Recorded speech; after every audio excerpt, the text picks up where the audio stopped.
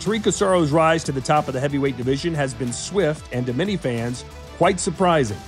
Making his Glory debut in May of 2022, Osaro displayed terrifying KO power throughout the year.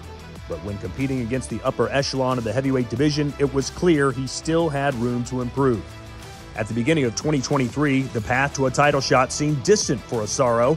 In a stacked division that featured rising stars and legends of the sport, it appeared as if Osaro would have to continue to build his way up over the long haul. But things changed quickly in this sport, and for Osaro, so did the trajectory of his career. What's wrong with your knee? Yeah, we went straight to the hospital, got an MRI, and we went to a specialist, and he said multiple things are wrong. So yeah, it needs to get fixed. I hope you get your knees good as possible, fast as possible. Whatever you think you need to do, do. Because I want to beat that Rico, nobody else. No excuses, nothing. Just the best version.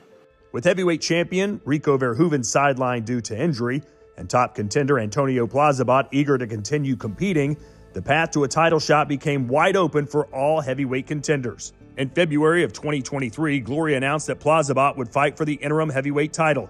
In order to determine who his next opponent would be, the promotion organized a four-man heavyweight tournament at Glory 85 in April, with the winner earning a chance to compete against Plazabot.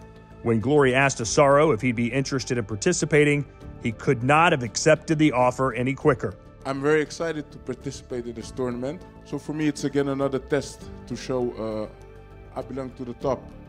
So I'm very excited with this chance and opportunity to show you guys the 29th of April what I have in me.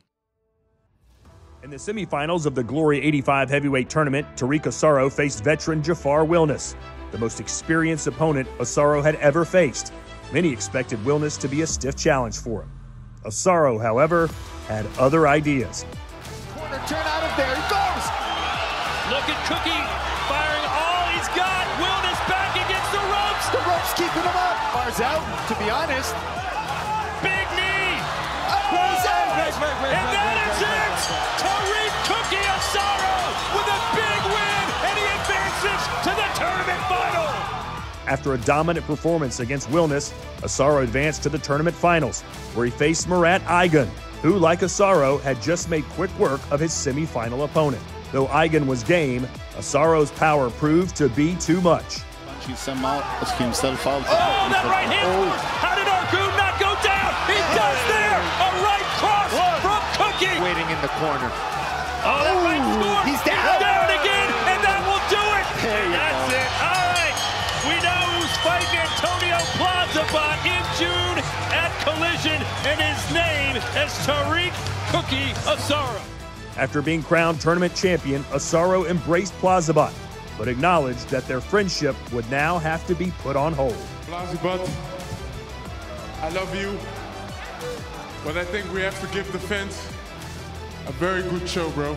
We do it in one round. One man standing. We're enemies from now on till the fight is done.